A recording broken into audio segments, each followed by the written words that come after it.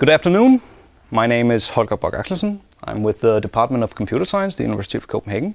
And in the next 10 minutes or so, I'll tell you about reversible computing, how we can run computations in reverse.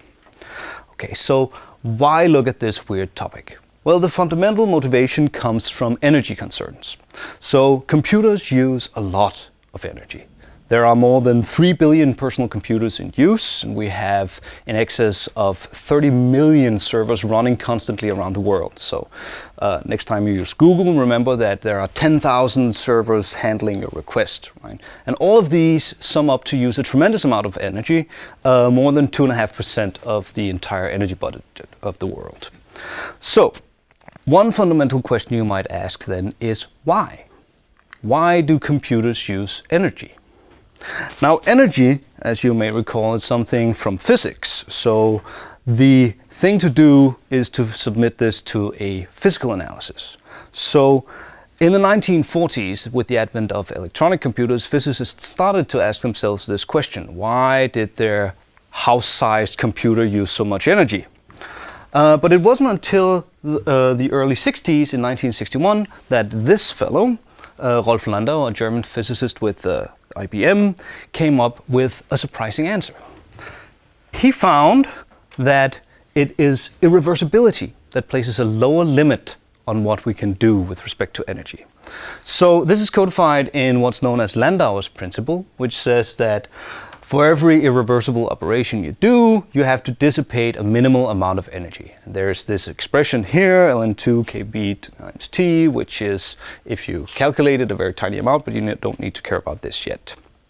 So, if you're a computer scientist, like I am, you might ask yourself then, this is interesting, so what's an irreversible operation?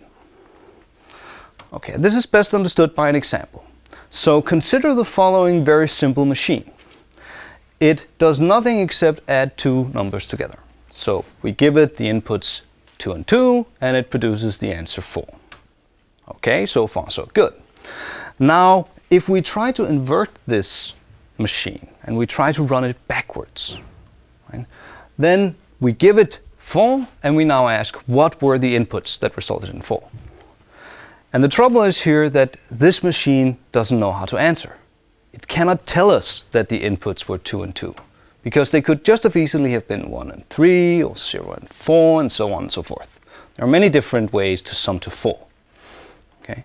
And this fundamentally is the property of irreversibility. This machine is irreversible.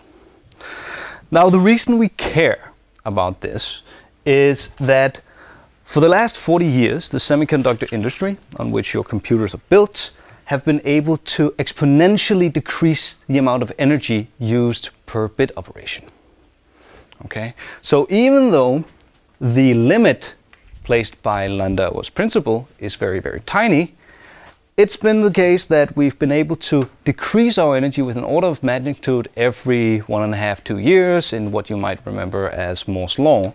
And now we're only about 4, 5, 6 orders of magnitude away. But the principles on which we build our computers today are irreversible. So this cannot continue, right? The projection of what will happen will have to bend off before it hits this limit. Okay, so that means that your computer won't be getting faster every 2 years for the foreseeable future. Right? There is some time, and you can actually already feel the effects in various ways, such as the advent of multi-core processors and so on, that heat is actually becoming a serious problem. Now, the key insight here is that this applies only to irreversible computations. If we use reversible computations, then this barrier disappears. And we should be able to lower the energy consumption per operation basically without limit. But of course, this particular limit is a very, very tiny amount. And in fact, it's so tiny that it took 50 years from the establishment of the theoretical principle to experimental validation.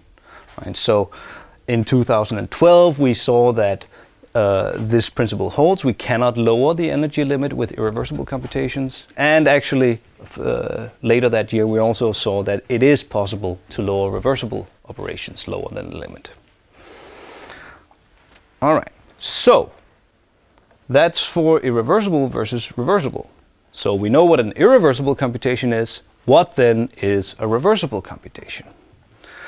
Well, let's go back to our plus example. So we saw that this machine, the one that adds two numbers, was irreversible. But it's a really useful operation, right? It doesn't seem like we can do much if we can't do this. So what you do in reversible computation is that you try and change the mode of operation. You try to add something to the output of the machine sufficient enough to make it reversible. So in this case, we might add an additional output and turn it into not just a plus machine, but a plus minus machine, such that when we give it x and y, it returns both their sum, which we're interested in their difference, which we might also be interested in. Now, if we give this 3 and 1, this results in 4 and 2, as you might expect.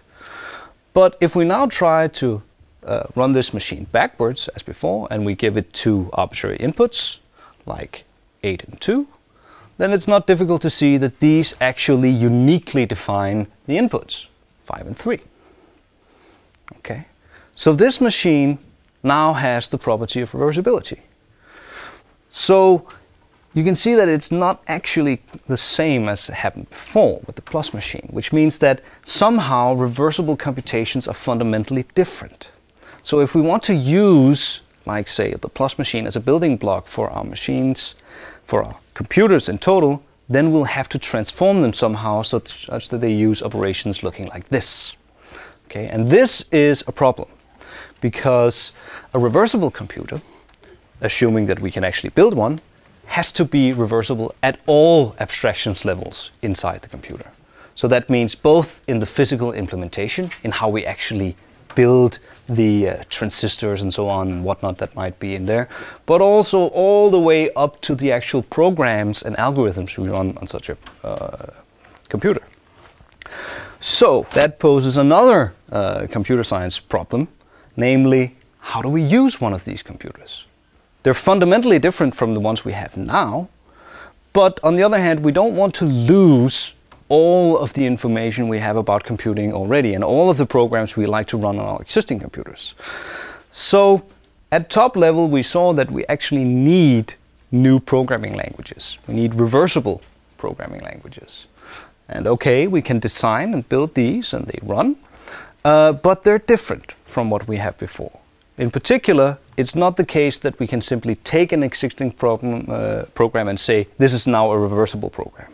No, it doesn't work. So we need new programs. This requires one of two fundamentally dichotomic approaches. So if we have an irreversible program and we want to turn it into a reversible program, then either we do this automatically using a program, we build a method for translating irreversible programs to reversible ones, or we do it by hand. And there is a trade-off here in that if we do it automatically, then yes, we have a solution.